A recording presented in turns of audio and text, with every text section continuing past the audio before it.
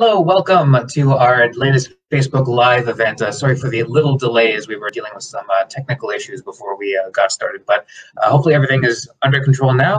My name is Rashid Clark. I'm the marketing specialist at the Riverwood Conservancy, joined by Dave Taylor for another wonderful talk. I'm sure today we'll be talking about grizzlies and conservation.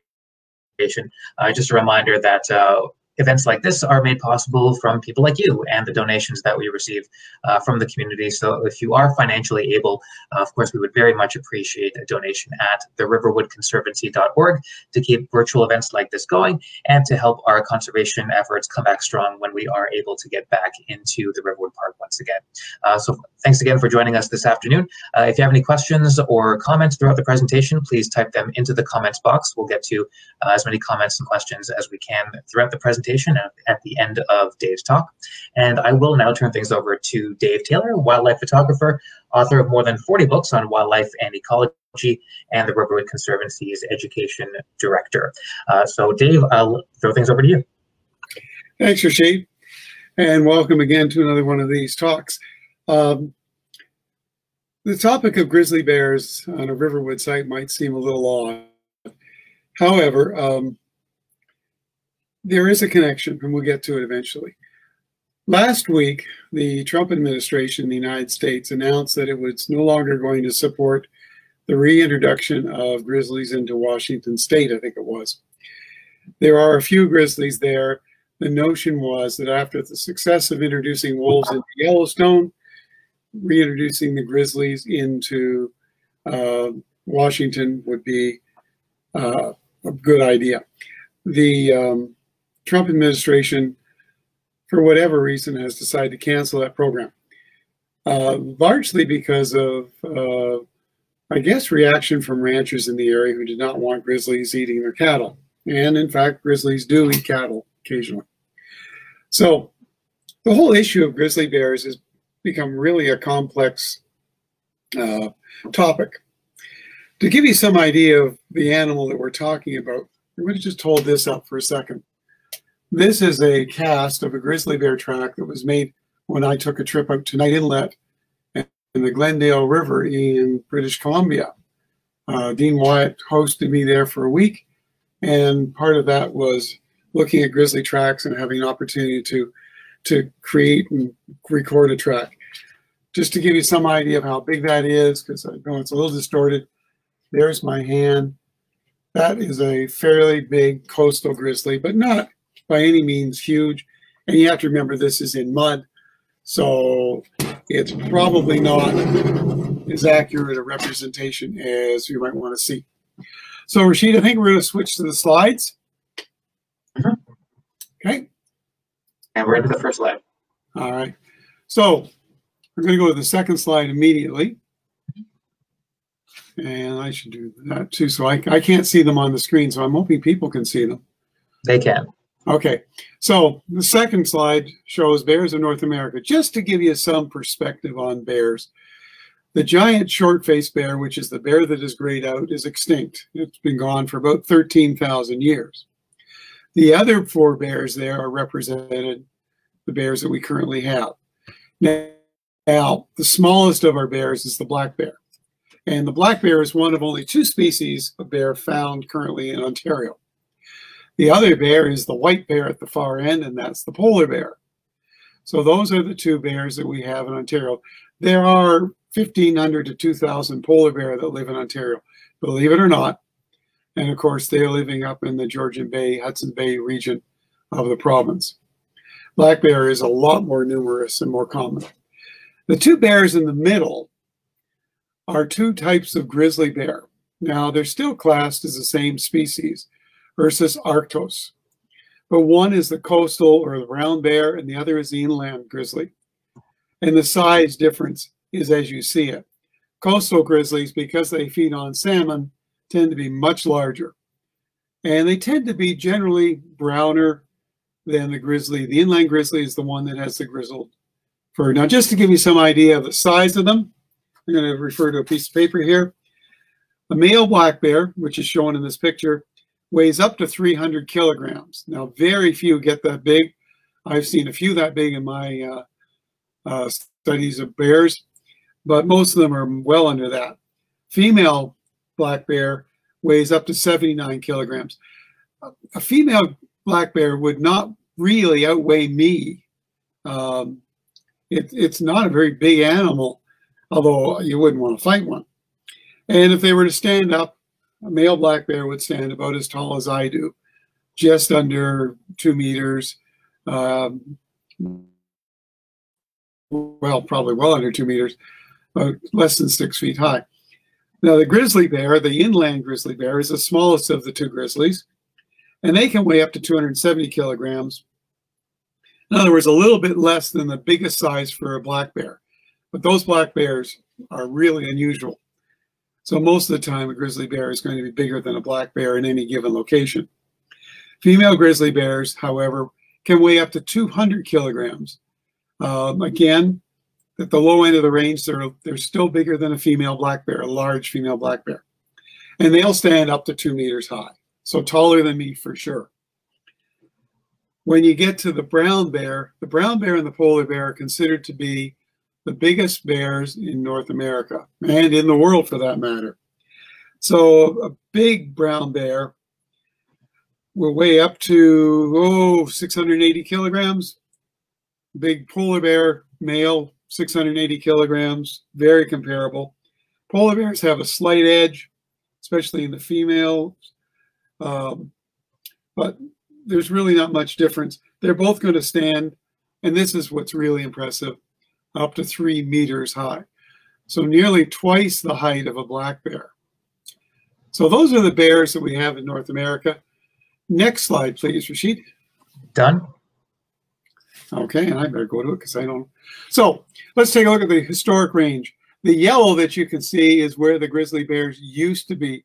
And you'll notice something a little strange. There's a little bit of yellow showing in the northern tip of Quebec and Ungava and Labrador. And those grizzly bears were there when the first Europeans started to come to trade for furs. At first, they thought they were some strange bear. And nobody really knew what they were. They thought then they must be black bears. It wasn't until just late last century that they actually did some genetic testing and discovered that, yep, they were in fact grizzly bears. So during the last ice age, as the ice was pulling back, the grizzly bears range expanded into Ontario and out almost to the Appalachians, and then worked its way up into Quebec. When the ice age ended and forests took over, grizzly bears are not particularly well adapted to forests. The grizzly bear in Ontario died out, and in most of the area west of the Mississippi, and that left it where it was. So go to the next slide. Done. You can see in the red, this is the current range of grizzlies. If I wanted to see a grizzly bear, I would go to Yellowstone. The next place I would go would be some places on the coast of British Columbia and up into Alaska. But one of the best places to see brown bears and grizzly bears is in Finland. They have a large population there, and they're really well adapted. But one of the most surprising locations for grizzly bears is in the central part of Italy. Grizzly bears still survive there, and they're doing very well. They have learned to adapt to people. There's only been one case where a grizzly or a brown bear in Italy actually threatened people, and that happened a number of years ago, and it was a bear that had actually been imported from someplace else to bolster the population, and its culture was not the same as the local bears. Since that incident, that bear was removed, and so were cubs, and now there have been no further incidents. Going to the next slide. Okay. This is the current range of the grizzly bear today. The green is the historic range. Again, you can see Quebec and Labrador. You can see it approaching Ontario. There's only one place in all of North America, in fact, all of the world, where it is possible to see a grizzly bear, a black bear, and a polar bear if you're standing in one spot and looking around. Now, it would be rare, but you can do it just on where Manitoba and the Northwest Territories meet. There is a slight overlapping of all three ranges there. What is interesting to me is that the grizzly bear is expanding its range. It's certainly doing it down in Yellowstone area, in the Greater Yellowstone Park, but it is also expanding its range along the Hudson's Bay lowland. And it is possible in the next 10, 20 years that the grizzly bear might once again find its way into Ontario. We have only one fossil record of grizzly bears in Ontario, and that was one from up near Aurelia, and it was at the end of the last ice age, of course. You can see in pink recent expansion. The grizzly bear is expanding into the Arctic islands. And the other color that I want to draw your attention to is the brown bear. Brown bears are grizzly bears, but if they happen to live in Alaska, they're called brown bears only if they live on the coast. If that same brown bear were to cross the border into British Columbia, it would be considered a grizzly bear. So we'll be using the term grizzly bear throughout the rest of the talk, unless we are specifically referring to bears in Alaska. Next slide. Done. I don't know if you can see this slide, but this is the worldwide population of grizzly bears.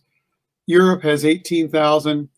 Asia has about 80,000. Let's cut it and say 75,000. Next slide.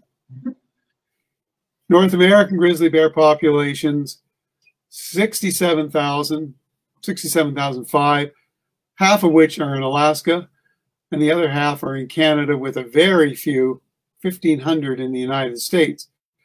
But that United States number is one that we will come back to fair bit. British Columbia has got the highest number of grizzly bears in Canada. Okay, going to the next one. If you're hiking in bear country, you're likely to see a bear, especially out west, and you'll immediately, if it's kind of brownish in color, think, that's a grizzly. It's really wise to know the difference. So this is a black bear. Black bears lack a shoulder hump. They have taller, more prominent ears than grizzlies. Their face is straighter. They have a sloping backside. And I hope you never get close enough to see it, but their claws are short and dark colored. And they're kind of curved because black bears are good tree climbers.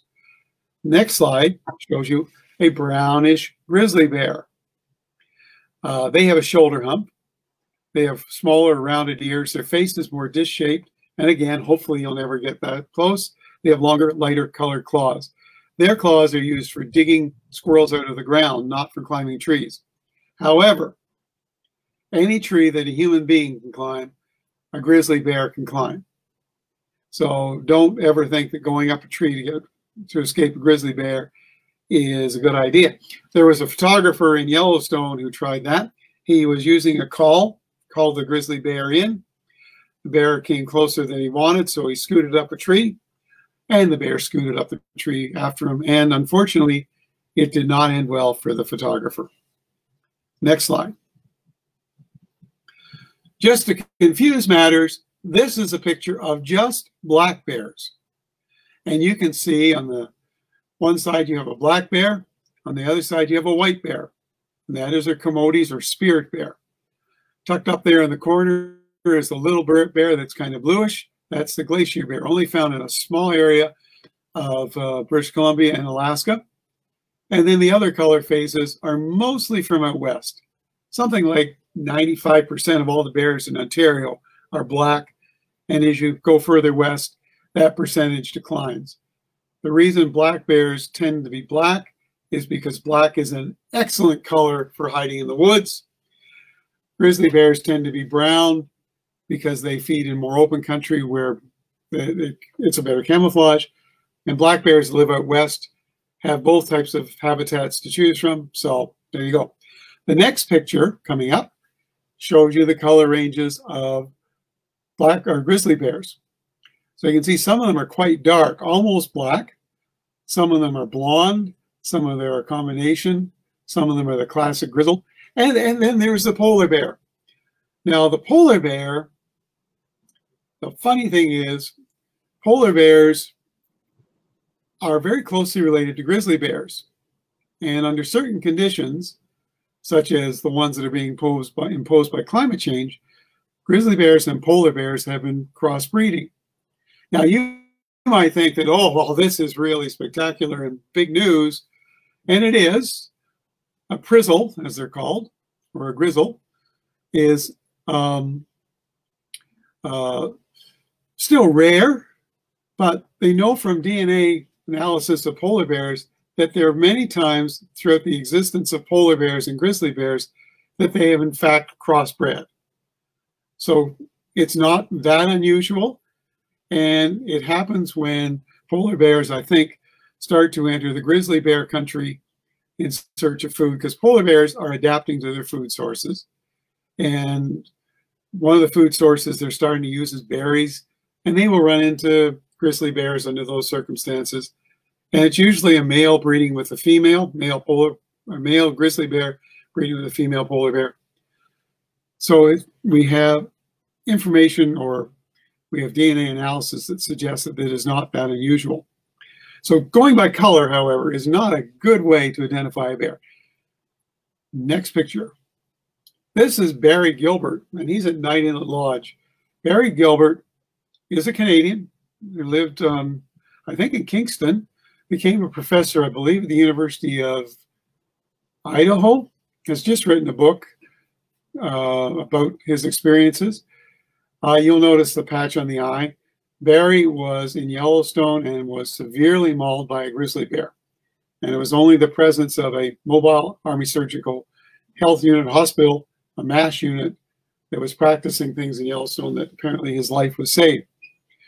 He has since gone on to work with grizzly bears across North America, particularly in Katmai, black bears in Yosemite, and bears in Yellowstone. And his book is a really good read. And I think it's One of Us is the title of it. And if he's listening to this talk, I apologize if I got it wrong, but I really would recommend it to you. I have met him 2 or 3 times in the field and found him just a fascinating fellow to meet with and talk with. These are bears at Night Inlet. So Night Inlet is on the coast of British Columbia. You can go there. It's a tourist attraction, and it's an excellent place to illustrate how people are managing bears. The owner of the place when I was there was a man by the name of Dean Wyatt. And Dean took the science of bears in hand. And Barry was one of the people that was advising him. One of the things they've noticed that bears develop cultures. And coastal bears, because they're well fed, tend to also develop a culture where they are very tolerant. Next slide, please, of other bears. So I'm hoping you're looking at a picture of a bear and her cub looking up. They're looking up at me. And I'm in a platform, because that's one of the things that Night Inlet did, was it installed platforms for bear watching. And the bears would come in and they got used to people, and that also became part of their culture. And if the people were very heavily managed, but the bears were no longer afraid of them, they didn't run from them, and they performed as natural animals. Next slide, which should be a bear chasing salmon. The bear were there because of the thousands and thousands of salmon that come up into this area to spawn. And because there's so much food there, these bears get really heavy, really content, and they tolerate the close proximity to other animals like bears. They still fight, they still growl at each other. Females are still wary of males, but they are there. Next slide. The salmon are just as good after they've died, and because they're Pacific salmon, they all spawn out. This is a pink salmon that this grizzly is feeding on. And if you don't have to chase the fish, why bother? So these bears are quite adept at diving into the water, diving down to depths of 3-4 meters. In Barry's book, he mentions that in some parts they're almost considered marine mammals like polar bears, because they're so adept at going into the water. In one case, he documents a case where they're swimming, almost, this sounds incredible, almost 30 kilometers across open water in rough seas to get to nesting seabirds. Next slide. This is a picture of a fisherman working with about 400 kilogram brown bear. The fisherman is not too worried about things. The brown bear is not too worried about him. The rules are you can't get within, I think it's 50 meters of the animal. And at times in Katmai, it's impossible to avoid that. Katmai is famous for its Brooks Falls. It's an attraction that brings a lot of bears in because the fish can't swim up the river here. They have to jump up. And so the bears come and they congregate in the ponds and pools below. They are very social. There's a dominance hierarchy. These are all males. Females do not generally go to the edge of the falls. Some bears are so good at this that they know the place to stand. They stand there and they wait for the fish. The next slide should show a fish jumping up towards the bear. And then the next slide should show a bear jumping, or a fish jumping into the bear's mouth. If you can confirm that, Rashid, that we're on the same picture. We are. Good, thank you. And that bear actually caught that. And you see that picture and you think, my gosh, how did they ever get that picture? Well, you go to Brooks Falls in July or late June, early July, and you get set up on the overlook, and you just wait, and it just takes a fairly quick finger. And yeah, the bear caught the fish. Next slide shows it with the fish in its mouth. And this is another interesting story about bears. It was through the studies of bears and salmon that they realized how important the salmon is to the forest. What we call this an energy sink. An energy sink is where energy from one place gets to a place we can't get out of that place. So fish that die in the ocean are an energy sink. They do not do anything for the forest. But when a fish is carried into the forest, that energy goes from where would have been an energy sink in the ocean to the land. And the reason forest grows so well in British Columbia and Alaska along the coast is because of the huge number of salmon that are transported in there every day by these brown bears and grizzly bears. And they've done studies and they've been able to note isotopes from the fish in the trees. They can tell you that a tree that is close to a bear path is going to grow more robust and quicker. It's just an amazing story, an amazing relationship between these animals. Next picture. You do occasionally see fights, even though these bears are habituated. June and July are still mating season. Males are not tolerant of each other. And if one bear decides to approach another one's favorite fishing spot, they will attack. Next picture. This is Blondie. The bear in the middle of the picture you should be seeing is a female sow. And I was up there with my brother-in-law, and we rented a canoe, and we were paddling up the Brooks River to get pictures of bears. And we were coming down, and we heard this sound of it, like that. And that was the sound of these cubs nursing. And we thought this was really cool, but we knew that the female bear with cubs was something you wanted to avoid, so we went around her. We did get a couple of quick shots. You can see Blondie with her head up looking down the river. The next picture should be Blondie and the two cubs on the beach. Now, I am in a canoe with my brother-in-law. I think I was in the back and he was in the front. And we were sitting there taking pictures, feeling we were very safe and a good safe distance from Blondie and her cubs. Next picture, you'll see a couple of canoers come down. Blondie's ignoring them. And then what happened after that, and I don't think there's a picture that shows this because I was a little busy, Blondie walked towards the river. There it is. There's a picture of her walking down. That's the next one. She then came in the river and proceeded to chase the canoe.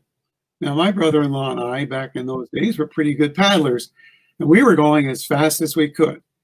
And Blondie closed the distance, and I have no doubt that she had every intent of tipping the canoe. I don't know why she didn't like us, but at the last moment, she broke off, and then she took those two cubs for a good 1.5 kilometer swim straight out into the lake and then back to the shore. The next picture you should see is a picture of a blonde bear rug on a display mount. Blondie was the only bear in the 50 or so years that I've been reading about and studying Katmai that ever attacked a person. She attacked a ranger, did not kill her, but she attacked her and was shot. That it's a sad ending to a magnificent bear, but that's the way things go sometimes. Since then, there have been no serious, as far as I'm aware, encounters with people, but people are really well managed there. Now you should see a picture of me standing up above the road in Denali National Park. Denali National Park, as the crow flies, is about 800 kilometers to 1,000 kilometers due north of Katmai. And there are grizzlies there. But you don't see 10, 20, 30, 40 bears in a day. You might see 2 or 3. Climbing up to this ridge to photograph Dall sheep, we didn't see any bears whatsoever. We did see some sign. Grizzly bear in Denali is a much smaller bear. You should see one coming up a slope, a dark-colored one. These bears are much more wary of other bears, and they're warier of people. But they have learned some bad habits. And the next picture shows you how curious the bear gets. This bear came up and decided to investigate somebody watching or filming them and proceeded to eat their camera. We were on the road, safe behind our cars. We got some really good pictures. The camera guy was less than impressed with it. Next picture. I've been back to Denali several times. And as an author, I was able to get permits to drive my own car and stop and photograph bears, again, following the rules. Generally found these bears much smaller, much more wary of people, but beautiful animals. And these animals eat primarily plants. So 80% of their diet is berries and plant food. They will eat the occasional ground squirrel, and you can imagine that doesn't hold much compared to a fish, and they will eat the occasional caribou if they're lucky to catch it, or if a wolf kills it and they can steal it. They are more social than people think. Bears are tended to be thought of as solitary animals, but they do have a society, and they will tolerate each other. In this case, it's a female with an almost grown cub. The cub would be about 3 years old. Next picture you should see is a picture of a ground squirrel. And that is that's a treat for the bears. And the next shot, we're going to Yellowstone. And this is a bear jam. And you can see all these people out there photographing whatever it is that's crossing the road. And you can bet it's a bear. The fellow that's looking backwards is looking for the cubs. The next person in the picture with the silver hair, the white hair, is the fellow that I often go shooting with. And I'll tell you a story about him later on, but I'm not going to identify him for legal reasons, as you'll see. This is what they're waiting for. This is a female grizzly. And the rangers were there, and they split us into 2 groups of photographers. We were about 50 meters apart, and this sow with her 2 cubs walked right between us. The story of Yellowstone's grizzlies is very different from the story of Katmai's grizzlies. Grizzlies now are expanding their range in Yellowstone. In 1972, there's a story in the National Geographic saying they're killing Yellowstone's grizzlies. It was written by the Craigheads, who pioneered grizzly bear research in North America, really.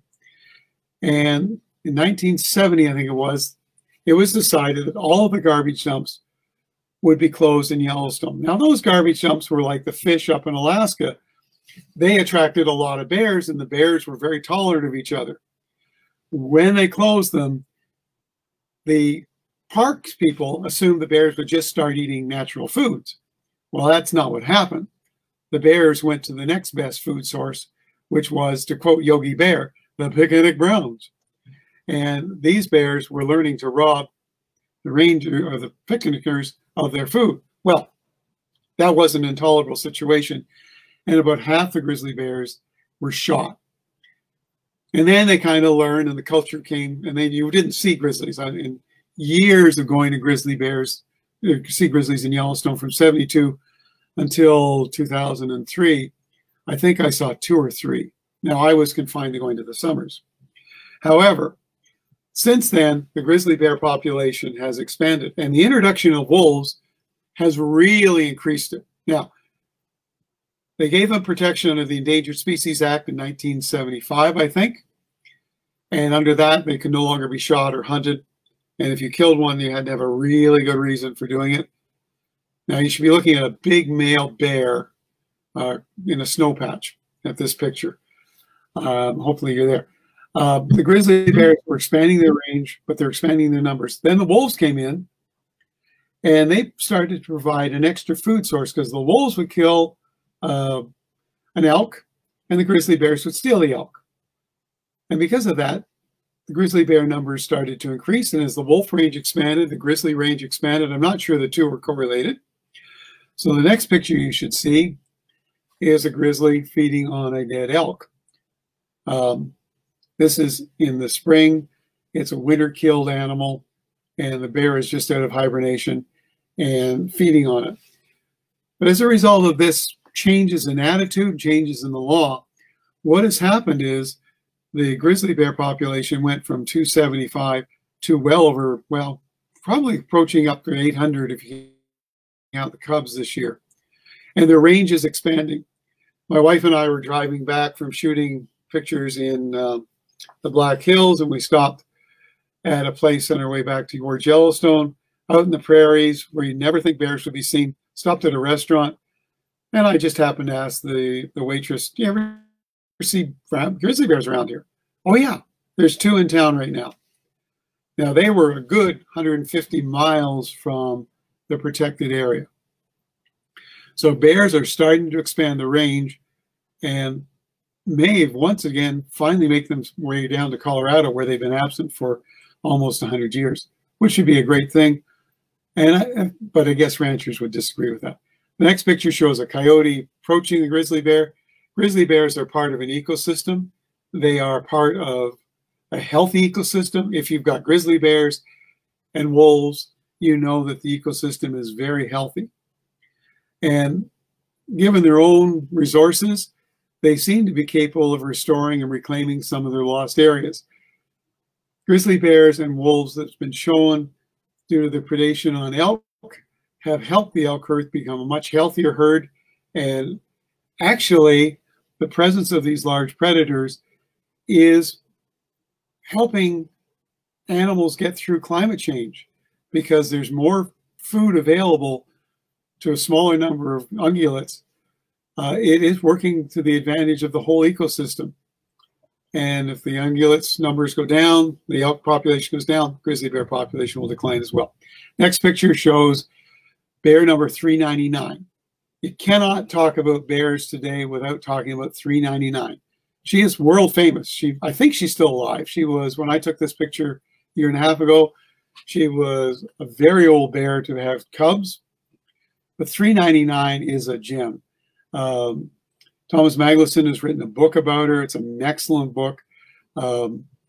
She is the poster girl for well-behaved grizzly bears. This is the Grand Teton, well-managed park. She is the reason that grizzly bears are not going to be allowed to be hunted in the western states anytime soon. Not entirely.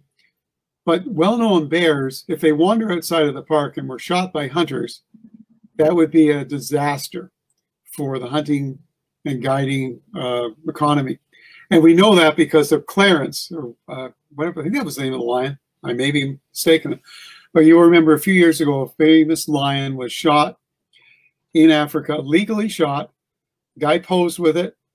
Well, the stuff hit the fan, literally, over that. And it wasn't too long after that that an intrepid hunter in British Columbia shot and wounded a grizzly bear that slid down a snowy slope and left a trail of blood behind it. And he posted it. And that ended grizzly bear hunting in British Columbia. British Columbia had been under pressure to end the grizzly bear hunt.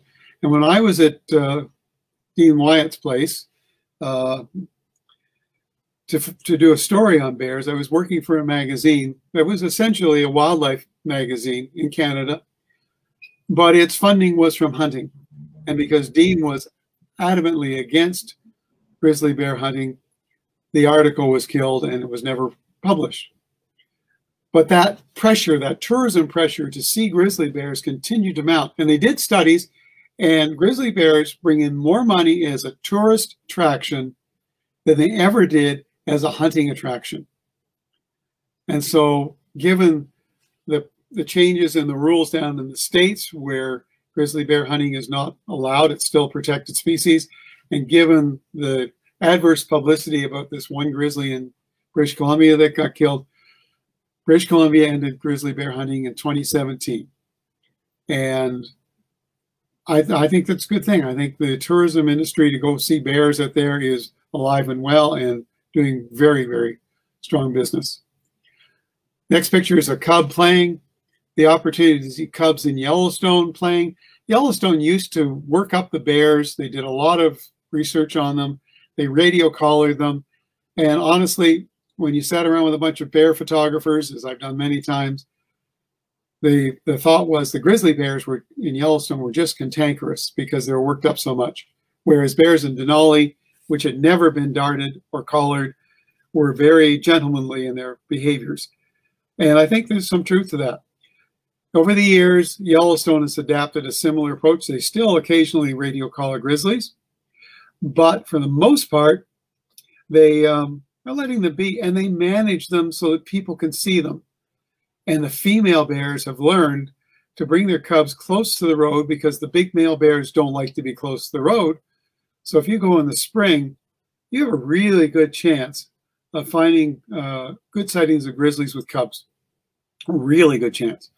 And the next picture should show 399 nursing her cubs. She is a spectacular bear, just an incredible. I think conservationists, bear lovers anyhow, owe her a real debt of gratitude. Again, my words mixed. A real debt of gratitude, and she is a wonderful bear. The next picture shows her and her cubs about to head into the woods. And I want to end up with one story about another reason why you see grizzlies by the road in Yellowstone. Elk have learned that if they calve near the road, they're not going to have the same predation pressure from wolves and grizzly bears and black bears, so they tend to have their calves close to the road. Now, an elk calf, because it's spotted, most spotted deer, like elk and white-tailed deer, fawns, are hiders. So mom leaves the calf hidden and goes off and feeds. And she never goes more than, say, 100, 150 meters from her. But the grizzly bears know that these calving areas are happening. And because it's safer for the grizzly bear and safer for the elk to be near the road, the grizzly bears come. So you should be seeing a picture of a calf hidden down. The next picture shows mother grizzly bear coming along. She's got two cubs that aren't in the picture. She sniffs out the calf, and the calf runs for its life. And if it had been just a few days older, it would have made it. And the next picture shows mother and sows or cubs feeding on the remains of the calf. Now, it sounds tragic and kind of sad, but the grizzly bear has a right to live. And this is like 20% of her diet. And there are 13,000 elk and less than, 750 grizzly bears in this particular ecosystem. The balance is certainly in the elk's favor. And I don't begrudge the grizzly its one meal. My wife sat in the car and didn't watch this, but oh well. And this bear, and this is where I get back to that story about the fellow. We were in Yellowstone and we saw a bear way off, and it was up quite a steep hill. And this was before I had my heart attack, but not much before. And so my friend and I climbed up the hill. Well, while we were climbing up the hill, this bear was climbing down the hill. And we got to the top, and there this bear was, ambling along towards us. And I was just catching my breath. My good buddy decided there was a better place down the road to get his picture from. So he left me. He left me. Now, the joke is you always go hiking with somebody that you can outrun. Unfortunately, in this case, I was the person that could be outrun. So I'm standing there alone. My friend has gone down. And to make matters worse, he takes the car and drives about a mile up the road. This bear is approaching me. I thought, well, I can't run because if I run, I'm going to attract his attention. So I stood there very still, took a few pictures, and then I spoke to the bear, let him know I was there, and the bear walked by. And that's not the bear that most people would think. You would think I would be deader than a doornail. And then I walked down the hill, walked the mile to my buddy, and I didn't mention the incident. Oddly enough, I think we both knew about it, because in the past few years, we've laughed about it many times. But at the time, it wasn't so funny. And finally, the last picture is a bear going over the hill, and that's as good a place to end the slideshow as any. So, Rashid, we'll take some questions if we have time. Yeah, absolutely. Dave, thanks so much for that. Appreciate your time once again. And yes, apologies for the less than ideal setup with the slides today, but I think we were able to get through it pretty well with me working the slides from the background. I really so appreciate it. Thank you. Oh, of course. We'll try to make it even sleeker next time around. But thanks again for the presentation, Dave, and thanks to everyone for watching and commenting. Just a couple of comments off the top. First of all, from Shane, who was very impressed with the photos that were shown throughout. So thanks very much, Shane. And from Jeff and Steph Pearson, super fascinating. Favorite online presentation to date. You're too kind. Hopefully we'll have even more impressive presentations as we go along. And yes, at the beginning of the presentation, we had some good IDing tips from Dave to help you identify particular types of bears. On the topic of the photography, we did have one question from Renee asking what type of lens are you using when you're photographing the bears? I guess it might vary from situation to situation, but can you give a little more information on the lens situation? Generally speaking, the longest lens that I would use, which is a 500 millimeter with a 2x teleconverter and so on and so forth. However, honestly, most of the pictures were taken with a 100 to 400 zoom, sometimes with a 1.4 teleconverter. I have had grizzly bears as close to me as, well, arm's length away. One time in Alaska, my brother-in-law were up there, and suddenly we saw these two bears running along, a male chasing a female. We got out of the car and stopped. Lo and behold, the bears changed direction, and one, the female, darted by me, and then the male came by. I could have petted him. As he ran by, he looked at me like, "What are you doing here?" And then kept going. Obviously, I'm not as attractive as a female bear, something I am eternally grateful for. But most of the time, a long telephoto lens. In Yellowstone, most of the bears that you see are going to be a distance off, so you need a telephoto. It's only when they're crossing the roads that you tend to get them very close. So long telephoto, and often with the long telephoto is a tripod. And a tripod is really useful for bears because the one thing that bears respond to is size. So if I hold a telephoto or a tripod over my head, I look a lot bigger than I do. You don't want to crouch down near a bear, any bear. So that has been a benefit. But yeah. And so I noticed in one of the earlier photos that you showed the group of photographers by the roadside and the grizzly that was walking right past them. Again, not very far away. So is that common that bears will get that close to people and just kind of carry on their way? In Yellowstone, with both black and grizzly bears, it has become more common in the last decade and a half because they're managing the bears with people. What you don't see is the ranger or a park naturalist who is there enforcing that. They have very strict rules. And the bears have learned that people are not dangerous. And as long as you stay on the road, if you were to go off hiking after them, it could be a different story. But yeah, it's fairly common. And you'll notice in that picture, there's guys there with big lenses. They got nothing. They can't take a picture because that bear is too close. So the 100 to 400 was a perfect lens. That's how I got the shot of the people and the bear in one shot. And I always carry the 2 cameras, usually 3, one with a long lens, but it's always the middle lens, the 100, 400, almost always that I use for that kind of shooting. And one last question, I guess maybe a good way to kind of wrap things up for today is, when people are out hiking or photographing and, there's a bear nearby, I think, people have heard lots of different ideas of what they should do in that situation. But if confronted by a bear, if there's a bear near you when you're out in the wilderness, is there a best practice for how to handle that situation? Yeah.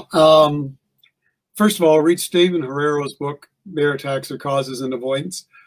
But basically, you got to know which bear. If you lie down and curl up in the fetal position, and you do that so that you're protecting your soft stomach area and your neck and your brain, you're giving the bear something to chew on. If you can do that with a grizzly bear, you probably survive, because most attacks by a grizzly bear are because they want to get rid of you. Now, you got to remember how big this paw was. One hit with that paw and you could be done. But he probably isn't going to feed on you. Unfortunately, with black bears, they're not so picky. They will sometimes eat you. So with a black bear curling up into a ball lying on the ground and lying still and playing dead isn't the way you want to go. You want to stand up to the bear. You want to keep your eyes on it, because they really are reluctant to attack. If you can see, if they can see you're looking at them, they like it when you turn your back on them. And then you talk to them and you walk away, or you get aggressive. Most black bears, most grizzly bears will respond to that. A grizzly bear is more likely to come at you than a black bear, but a grizzly bear is more likely to do that simply to eliminate what it sees as a threat once that threat's gone. So you sort of temper. In Ontario, never lie down for a bear, because it's just black bears, unless you're up with polar bears. And don't lie down with polar bears, because they like people for dinner. Grizzly bears, fine. But in Ontario, black bears, stand up, keep your eye on them. I make myself look big. I talk to the bear. Sometimes I yell at the bear. Sometimes I'll even take a few steps towards the bear if it's not a dangerous bear. If it is, if I sense any sense that this is a dangerous bear, I keep my eye on it and I will back away. I've only, in all my life, and I've photographed a lot of bears, and as people probably know, I've written some books on bears. I've only had one bear that was seriously intent on doing me physical harm, and that was in Algonquin Park many, many years ago. And I got in the car, and the bear just went on by. And it had just been in a fight. I've never run into a predatory black bear, but when they want you, they just keep coming. It's like John Wayne, and he's angry at you. They're sauntering up to you, and I'm going to eat you, mister. And there's not much you can do except fight, back away, run into the water. And as we found with that one grizzly, they swim really well. So, well, some words of wisdom and some parting information. And of course, we hope that you never have to put any of those tips into practice in your walks, hikes, or photography adventures. So thanks everyone for joining us again today. And Dave, thank you for another excellent presentation. We do have more presentations on the way, both some additional Facebook Live events coming up and a few webinars specifically on bird photography coming up. So to learn more about our next set of online events, just head over to our website, theriverwoodconservancy.org, and you can see all the events that we have coming up. And while you're on our website, of course, we would very much appreciate a donation of any amount that you're able to give right now, so that we can continue to keep virtual education like this going, and so that we can come back strong when we're able to resume our conservation work in the park when we can get back into Riverwood. So Dave, thank you again for your time and expertise today. And for everyone joining us, thanks again for watching, and stay safe. We'll see you soon.